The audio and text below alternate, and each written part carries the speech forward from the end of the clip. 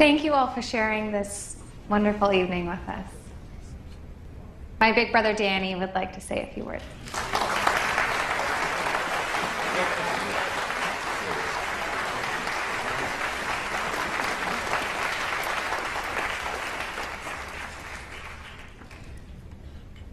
A lot of people think that I'm the sort of guy who only thinks about football, which is only partially true, because tonight all I can think about is how lucky I am to have such amazing parents. These two have given me and Ava all the love and support that any two kids could ever want. And they still had enough left over for each other. They inspired us to want the same type of relationship that they've shared for 35 years. One built on respect and understanding and passion.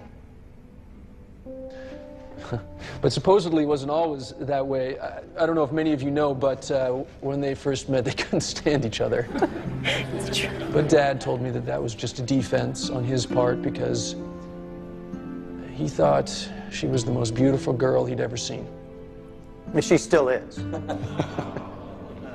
I guess it only goes to show how wrong we can be about someone the first time we meet them. And luckily, Dad wasn't dumb enough to let her get away.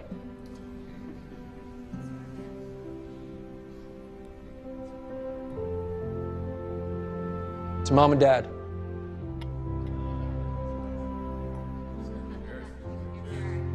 I love you guys.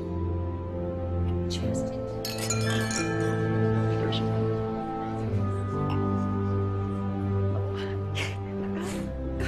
Baby, I love you. I love you too.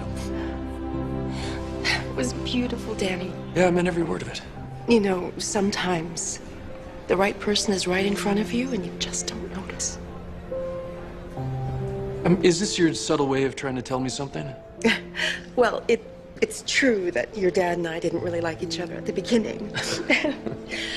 But I didn't have the disadvantage of having to work for him. Yeah, Mom, I don't think it much matters. She probably hates me. Oh, I would be willing to bet that she doesn't. You're not going to stand around on the sidelines.